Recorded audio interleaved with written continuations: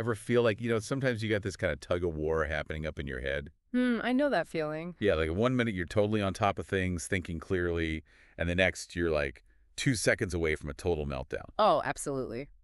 Well, that, my friend, is where Professor Steve Peters and his book, A Path Through the Jungle, comes in. You want to build some serious mental resilience, right? This Okay. book, it's like it gives you the instruction manual for your own mind. What I find so cool about Peter's approach is that it's not just, here's a coping mechanism, now good luck. Right. He actually starts by explaining how our minds work, and he does that with this idea of, get this, the three teams. The three teams. Okay, I'm intrigued. Who are these teams? All right, so picture this. You got the human, that's the logical one, the voice of reason, thinking long-term, all that good stuff. Makes sense. Then there's the chimp. Now, the chimp, that's your impulsive side, emotional, driven by instinct, wants what it wants when it wants it.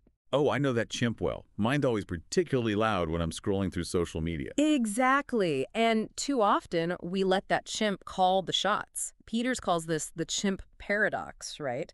We've got this incredible brain power, but then we go and make decisions based on fear or just wanting instant gratification. It's like when you know you should be eating healthy, but that chocolate cake is just calling your name.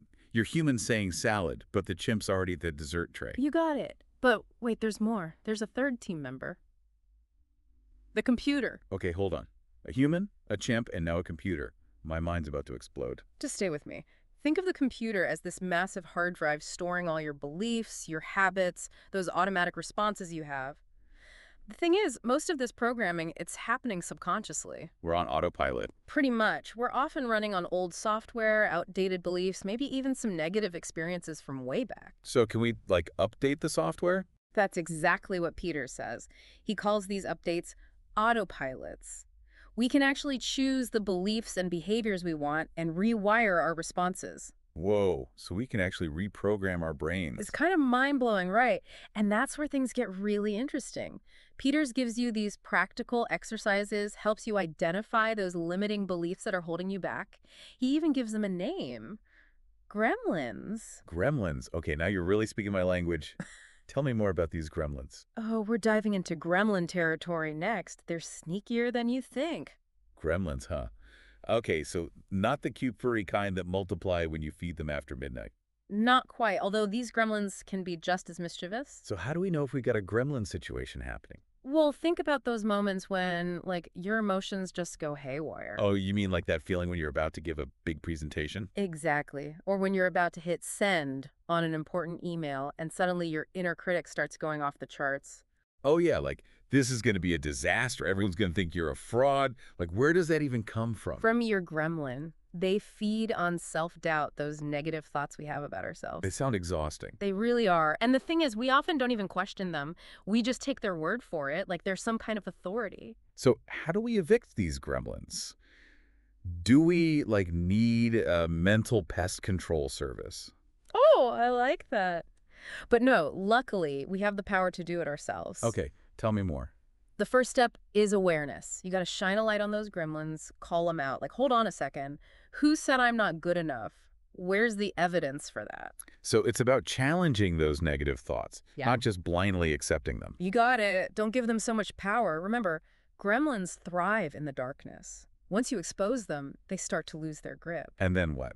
How do we replace those negative beliefs with something more, helpful? That's where the autopilots come in. Right, the autopilots. Yeah. The software upgrade we talked about. Oh, exactly. So for every gremlin, you got to create a new positive program. Let's say your gremlin is all about, I'm not good enough. Oh, I know that gremlin. You could create an autopilot that says, I am capable. I am worthy. I'm enough. So it's about consciously choosing a different belief. Yeah. And then, repeating it until it sinks in. It's like creating a new groove in your brain, a new default setting. I love that. Okay, that makes sense. Yeah. So we're basically retraining our brains to think differently. And Peters has all these cool techniques for doing that. Another one I love is the what's the plan autopilot. What's the plan? Okay, I'm listening. It's so simple, but it works wonders. So you're in a stressful situation, right? Instead of freaking out, you just ask yourself, what's the plan? So instead of letting your emotions take over, you're shifting to problem-solving mode. Exactly. You're engaging your human, that rational part of your brain. It's like telling your chimp, all right, settle down, we got this. I love that. because it really is about taking control. And, speaking of control, Peters also talks about setting realistic expectations. Oh yeah, that whole comparison game. It's like a recipe for unhappiness. It is. And he has this concept called drawing the line. It's about recognizing that, look, there will always be more to do, more to achieve. It's like that saying, there's always going to be a bigger fish. Right. But drawing the line is about deciding what success means to you on your own terms. It's about finding contentment right here, right now, not waiting for some external validation or achievement. Now you're getting it. And that, my friend, is a huge step towards building true resilience. It's so easy to get caught up in that, right? Always chasing after the next big thing, thinking that's going to be the key to happiness. It's such a trap. And Peters, he really nails it with this concept of drawing the line. Like, we get to decide what success looks like for us. It's about finding that inner peace, that sense of enough, instead of constantly looking outward for validation. 100%. And that's where self-esteem comes in. And I don't mean the superficial kind of self-esteem. Not just like, look at me, I'm amazing. Exactly. It's about recognizing your inherent worth just as a human being. Because once you truly believe that, well, you're not so reliant on external stuff to make you feel good. It's like that saying, you have to love yourself first. There you go. Yeah. But it's easier said than done, right? Especially these days when we're constantly bombarded with messages telling us we're not enough, we don't have enough. Oh, absolutely. Social media can be a real minefield for self-esteem. It's like everyone else is living their best life, and you're stuck at home with a bag of chips and a Netflix subscription. I've been there. It's so easy to get caught up in that comparison game. But the thing is, we're all fighting our own battles, right? We don't know what's really going on behind those perfectly curated Instagram feeds. That's a good reminder. We're all just human, after all. And speaking of humans, we've been talking a lot about, managing our own minds. But what about other people? Not everyone in our lives is going to be as, shall we say, emotionally evolved as us. You're telling me?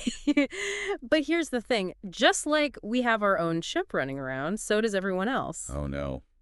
More chimps to deal with. I know, right? But once you understand this, it can make those challenging relationships a little easier to navigate. Okay, so how do we do that? How do we deal with other people's chimps, especially when they're, acting up? Well, first, try to remember it's not always personal. Their chimp's probably just having a moment. Easier said than done, sometimes. Yeah. But I get it. And look, sometimes you got to set boundaries. Oh, boundaries, yes. It's a big one. You can't control how other people act, but you can control how you respond. And sometimes the healthiest thing you can do is create some distance. Yeah, I've learned that the hard way. Sometimes you just got to walk away for your own sanity. Exactly. And that's not selfish, it's self-care. Totally. Now, on a more positive note, Peters also talks about the importance of having a strong support system, what he calls your troop. Oh, the troop. I love that concept. It's like your inner circle, those people who lift you up, inspire you. Your ride or dies. Exactly. And surrounding yourself with those kinds of people, well, that's huge for building resilience. It's like having a team of cheerleaders in your corner reminding you that you're awesome even when you don't feel like it. And when your chimp starts acting up, they can be there to gently nudge you back on track. This has been so eye-opening.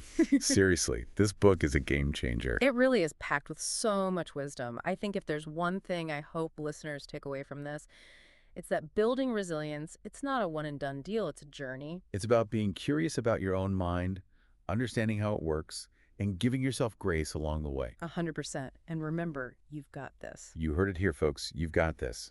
A huge thank you to our amazing expert for joining us today and for sharing so much incredible insight. Thanks for having me. This was fun. And to all our listeners, thanks for tuning in. We'll catch you next time for another deep dive.